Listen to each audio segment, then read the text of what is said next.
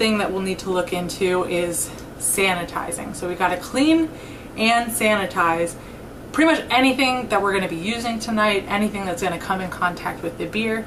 The reasoning behind that is bacteria can be really detrimental to your beer. You know, we have yeast, of course, which is you know, a natural organism, and that helps turn sugars into alcohols, and we want that. That's great, but you know, if you have dirty pots and pans that you're using, or dirty spoons, literally anything that's coming into contact with your beer, you during the whole brewing process, you want to make sure that it is both cleaned and then sanitized. So what's important to understand about why bacteria is bad for your beer is that it will cause what we call infected beer.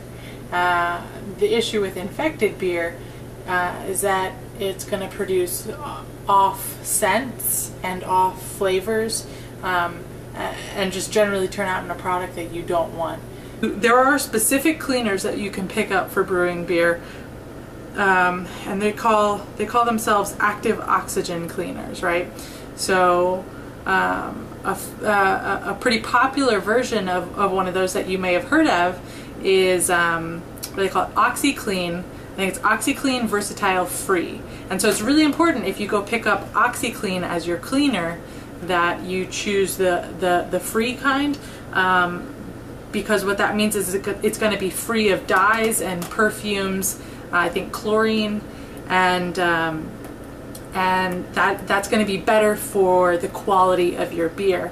And then, not to mention, that particular item is something that you can also use as laundry detergent. So if you decide brewing isn't right for you, then, you know, on the upside, you've still got a container of laundry detergent that you can use.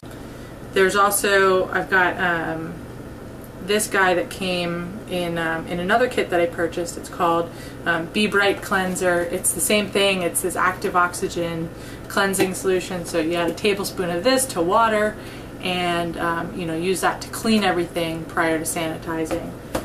One thing I'll mention here is, so yes, those are two options, is to pick up beer specific oxygen cleaners, but if you don't do that, you can also use dish soaps that you own, or bleach that you own, but you want to, if you're going to do that, you want to stay away from things that have scents in them, because that will end up turning, you know, it'll impart those scents and those heavy, I don't know, heavy scents into your beer. So it's you know, if you can afford it, if you can manage it, I would suggest going with the active oxygen cleaners. The other downside to dish soap and bleach is that once you've used that to clean, then you're probably going to need to rinse anything that you've cleaned with it several times, because it leaves behind a residue that you know, might not otherwise bother you in your normal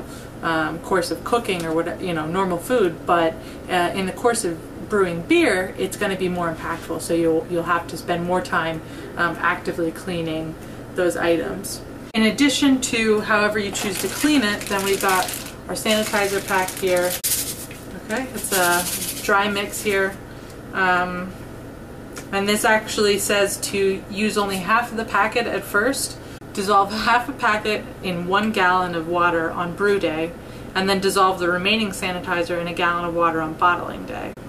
One helpful thing to know about the sanitizer that comes with the Brooklyn Brew Kits is that it's typically a no-rinse sanitizer. So that means once you've mixed up a bucket of it and dipped your brewing items into that sanitizer and applied it to your items, then you don't have to rinse them off. And in fact, you don't want to rinse them off.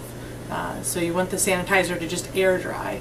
I know some of the kits don't come with a no-rinse sanitizer, so you'll want to check the instructions that are on your specific packet to see if they mention anything about rinsing off the sanitizer. Alright, time to go clean some stuff.